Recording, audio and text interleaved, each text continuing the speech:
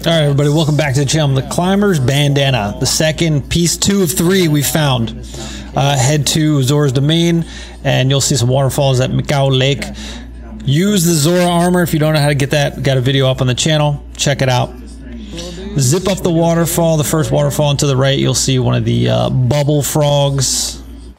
Bunny, whatever it is. I guess it's a bunny that turns into a frog. You'll see him, he'll run in the cave.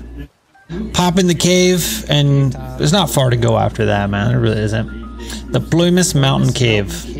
Head up. I put slip resistance on, drank an elixir, still was slipping. But you have to kind of climb the rocks and keep jumping, and there's nothing at the bottom at the water. You just got to keep going up.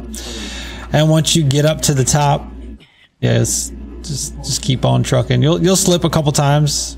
It'll happen. Once you get to the top, there's some bright bloom seeds and some bright-eyed crabs. Grab them, run over the little shrine thing, and secure the bandana.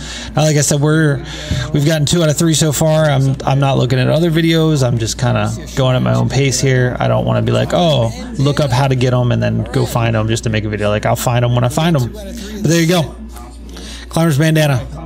You guys know the drill. Subscribe, come back. See you on the next one.